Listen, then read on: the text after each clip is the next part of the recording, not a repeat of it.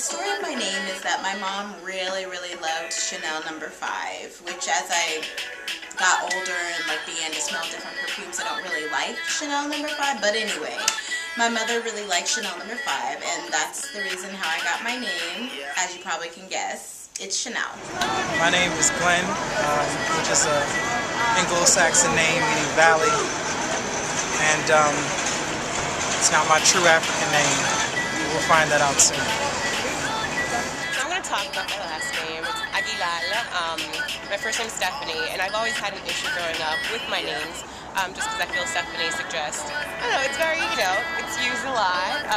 It's very common, but to me I feel it's somewhat soft, very Anglo, and it never felt right.